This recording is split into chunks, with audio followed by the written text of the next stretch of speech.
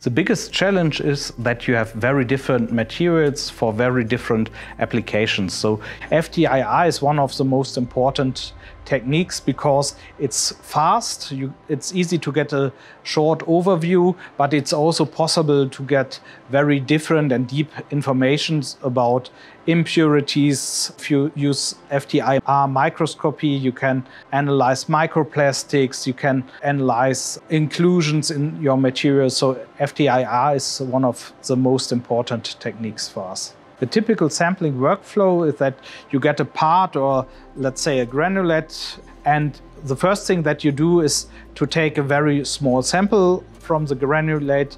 Well, you can cut it, let's say with a scalpel, and then you take this sample and put it onto the ATR crystal, and you can directly start with the measurement.